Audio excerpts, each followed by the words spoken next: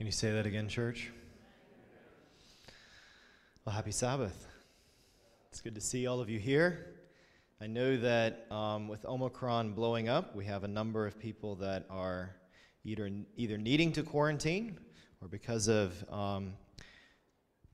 people that they have in their life or their own health concerns are needing to be careful. And I want to welcome all of those who are joining us on the live stream and are still a part of our church family. Even if you're not here in person, we want you to know that we're glad you're with us and worshiping. What do you say, church? Amen.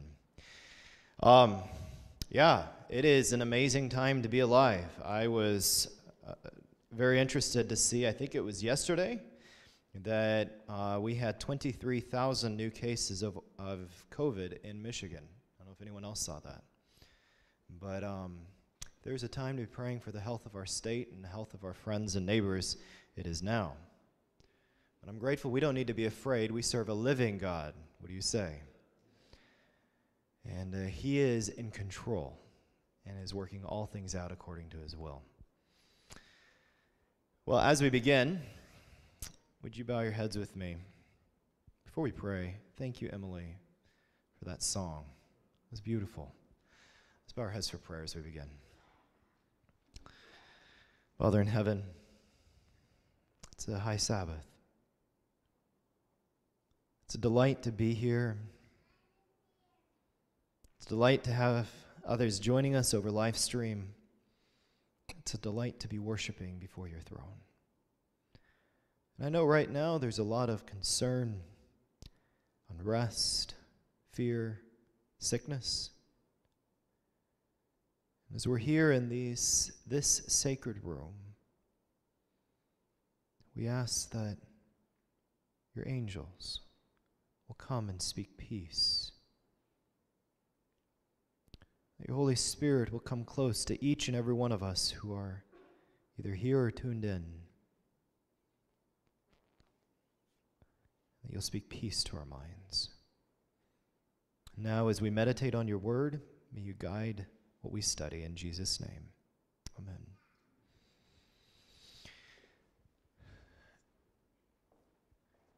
If you have your Bibles, I'd invite you to turn with me to the book of John. I've wrestled with what to share this morning. We're going to be starting a sermon series on Elijah and studying through the story of Elijah and the critical lessons we can learn as people who live on the verge of the second coming and are called to carry the Elijah message with us to the world. But as I was wrestling, I was planning this morning to actually take some time to look at the beginning of that before we separated for our time of foot washing and communion. But the Holy Spirit's convicted me to hold that until next week. You won't want to miss where we start next week. It's a powerful study that we're going to begin. And we're actually going to go to John chapter 13. When you're there, if you'd let me know by saying amen. It would have been an interesting time to be alive. The disciples have been through some rather unusual experiences over the last 3.5 years. Now, not all of them have been with Christ for the entire 3.5 years, but over the last 3.5 years, they had seen Jesus do incredible work for the furtherment and the establishment of his kingdom. They had watched as he had healed those who were sick. They had seen him raise the dead. They had observed as he presented the powerful truths of God's word in a way that, if someone was willing, would win them over to his side. It must have been interesting to be there in John 4 as he was talking to the woman at the well, someone who had been cast out by society, but Jesus offers her the gift of hope. It must have been interesting to hear the story of John chapter 3 when Christ meets with Nicodemus. And you keep going through all of the different stories. They were there when the demoniacs met them there on the shore of the Sea of Galilee as they landed on the other side of Gennesaret. And these men had come tearing towards them, and they had run, and they had seen Jesus stand unafraid and unmoved as these men came through and then cast out the forces of darkness, the evil spirits, and they came back and they saw the men sitting at the feet of Jesus, clothed, and what does the Bible say? In their right mind. They'd seen Jesus face opposition and persecution from the scribes and Pharisees. They had heard of the rumors that they were going to kill the Son of God. There was unrest in the society there. There was, yes, the Sadducees and the Pharisees, and yes, they would get almost to sword points, and in fact, later on, as you get closer to the siege, they would get to the point of sword points in their disagreements about their various political and philosophical and religious beliefs. But the scribes and Pharisees were beginning to unite against their hatred of Jesus Christ. It's interesting how the world can unite against truth. So we come into John chapter 13, there's a lot of unrest. Unfortunately, the disciples aren't united. How well does an army do getting ready to go into battle if the soldiers don't know how to march together and how to be in order and follow the orders that they're given? Is that an army you would want to be a part of? Let me ask that again. Would you want to be a part of an army that wasn't organized? No. John chapter 13. In this moment of turmoil, in this moment when there's unrest in the hearts of the disciples, in this moment when there is confusion, Jesus calls the disciples to focus on service and ministering to other people. Notice this in John chapter 13, starting in verse 31. Are you there? John chapter 13, verse 31. Notice what it says. So when they had gone out, Jesus said, they've left the upper room. Christ has washed the feet of the disciples. He is served. They've partaken of the bread and the juice. And then Christ says this, so as when he'd gone out, Jesus said, now the Son of Man is glorified, and God is glorified in him. If God is glorified in him, God will also glorify him and in himself and glorify him immediately. Little children, I shall be with you a little while longer. You will seek me. And as I said to the Jews, where I am going, you cannot come. So now I say to you, verse 34, what does he say? A new what? Commandment I give to you. That you what? Love one another. As I have loved you, that you also love one another. Verse 35, by this all will know that you are my disciples, if you have what? Love for one another. In this moment of turmoil, unrest and fear, Jesus doesn't tell the disciples, focus on fighting for your personal freedom and rights. He says, focus on service. He doesn't tell them the greatest thing you can do is go out and tell the world that you deserve your freedoms. He tells them to focus on what? Service. I think we need to be very careful that as Christians we don't become so focused on our rights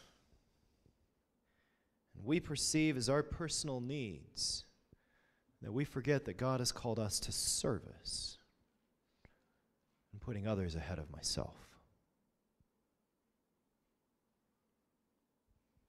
With me to Matthew chapter 5.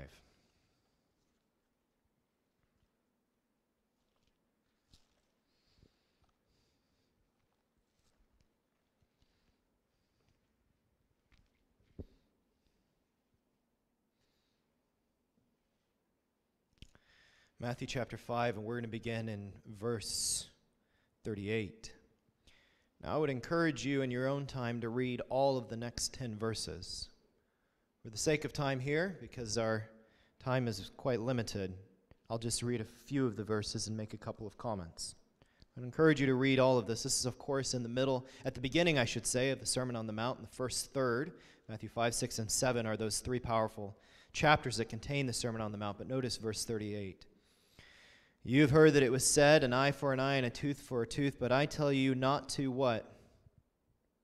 What does Jesus say? Say it with me. What does he say? Do not what? Resist an evil person. But whoever slaps you on your right cheek, turn the other to him also. If anyone wants to sue you, to take away your tunic, let him have your cloak also. And whoever compels you to go 1 mile, go with him how many? 2. Give to him who asks, and from him who wants to borrow from you, do not turn away. You've heard that it was said, you shall love your neighbor and hate your enemy. But I say to you, what does Jesus say? Love your enemies. Bless those who do good to those who, and pray for those who, what's that next word? Spitefully use you and persecute you. I guess I am going to read it all the way through. It's just too good to stop. That you may be sons of your Father in heaven, for he makes his sun rise on the evil and on the good, and sends rain on the just and on the unjust. For if you love those who love you, what reward have you? Do not even the tax collectors do the same? And if you greet your brethren only, what do you do more than others? Do not even the tax collectors do so? Therefore you shall be perfect, just as your Father in heaven is perfect. Church, we're called to come to a place of loving Jesus and others more than ourselves. And isn't this what Christ then goes on to demonstrate to the world? He leaves the upper room, can continue to trace the rest of the sermon there. He shares some thoughts with his disciples. There's that powerful prayer there in John chapter 17. And then he goes and he's hauled before Ananias, Caiaphas, Pilate. And when he was slapped, did he resist? No. Was his crucifixion wrong? Yeah. Was he unjustly being accused? Yes. Were his freedoms being taken away? Yes. Don't tell me that he was a man of free when he was there. And yet I would submit that Jesus was free in his heart because he was able to stay unangry, undefensive, and focused on saving the world.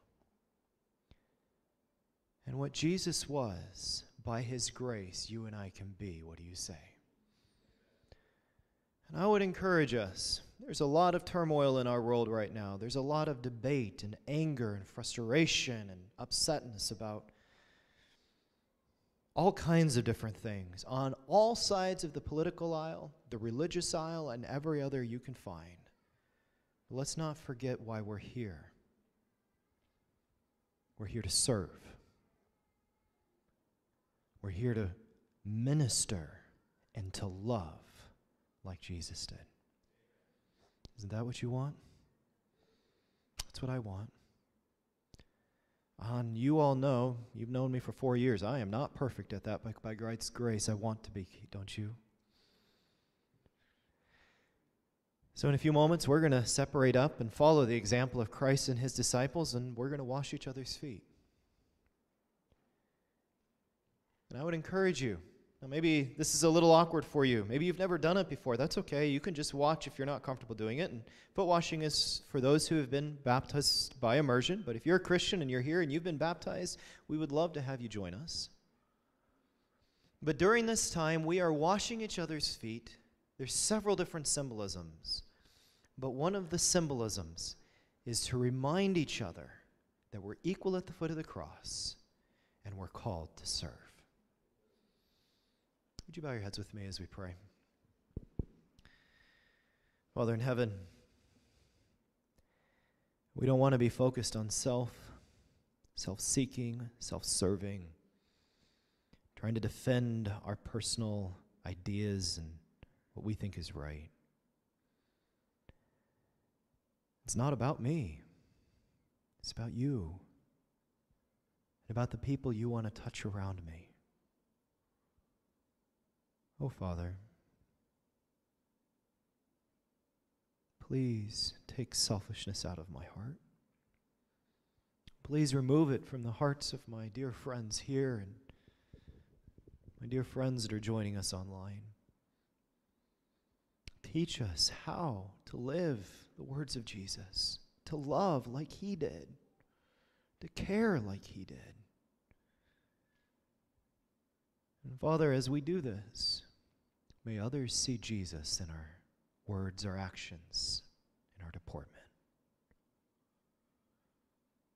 Now, as we go to wash each other's feet, thank you for going with us.